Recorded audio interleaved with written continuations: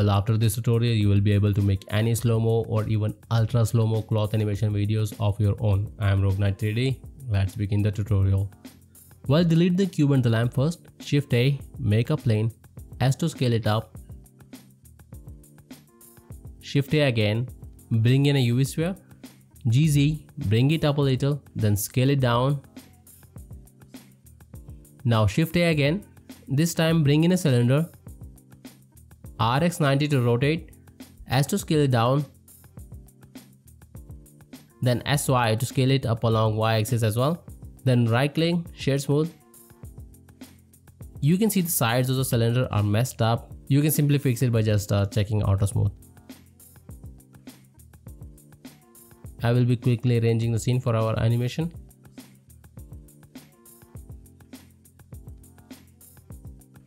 Now select the plane, Shift D to duplicate, GZ to bring it up, and then scale it down.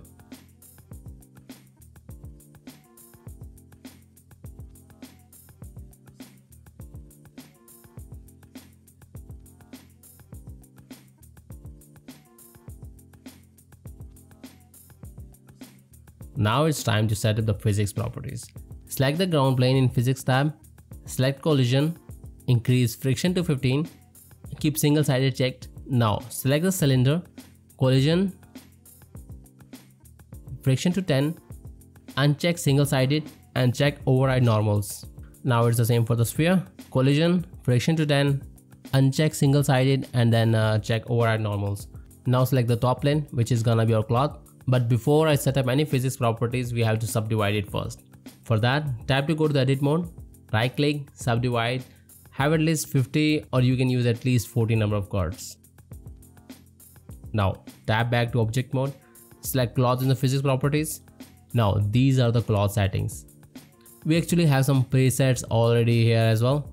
I used the silk one for my final render, so I'm gonna use it again. Quality steps, increase it to 10 or use at least 7. Vertex mass 1 kg. Now go all the way down to collision. Change distance to 0.01. Now check self collision. Again change distance to 0.01.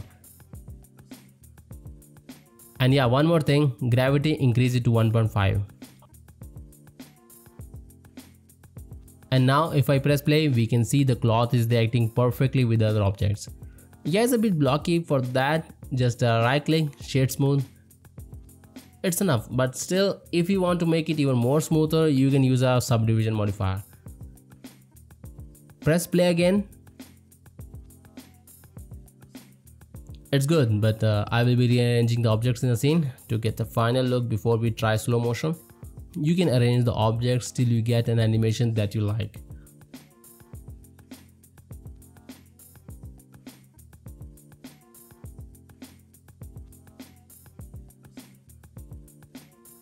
This isn't perfect, but it's okay.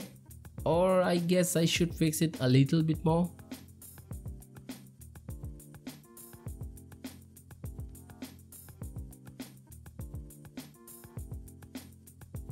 Okay, yeah, now it's good.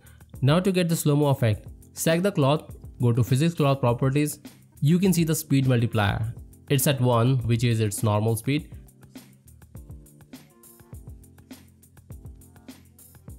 So if I decrease it to 0.5, you can see the animation has slowed down. And you might have noticed as well the number of frames have increased as well.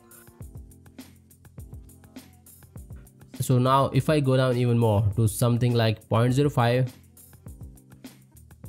now it's like super slow. It always is a bit shaky in the beginning at the top. I don't know why, but it's gonna be fine after a few frames. But the animation stopped. It's because we didn't increase the frame count. Well, I will increase the frames to something like 800 and 0.05 is a bit too slow. So I'm gonna go with something like 0.075. It still is not gonna work, but I have to show you guys so you can learn, because many of you guys will certainly get stuck here if I didn't teach you this tab.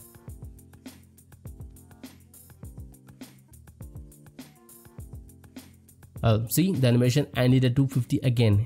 even we have increased the frame count. Well, to fix it, we have to go to cache in the physics cloth properties, and here you increase the end frame to 800 as well.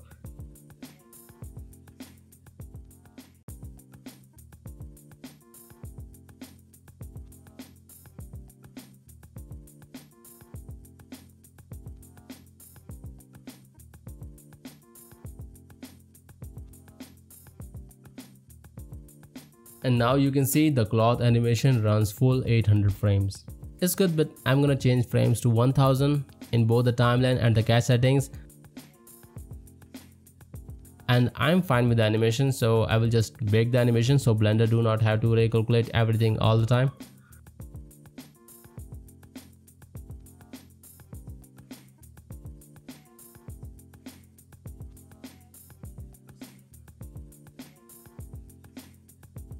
Now it's all baked, and I clearly don't want the starting animation, so I will just change the start keyframe. Okay, now this is good.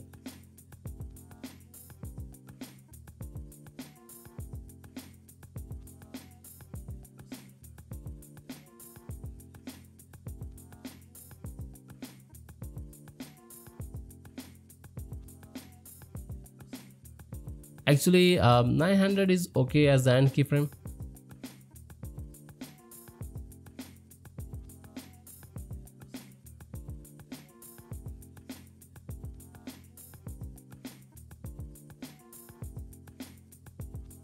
Once it's all done, then we will quickly set up some materials. I gave our cloth a little bit metallic, so it gives a popping look. Specular is okay, a roughness to 0.4. Now for the other objects, use any color. Roughness to 0.7. It's the same for the other object as well.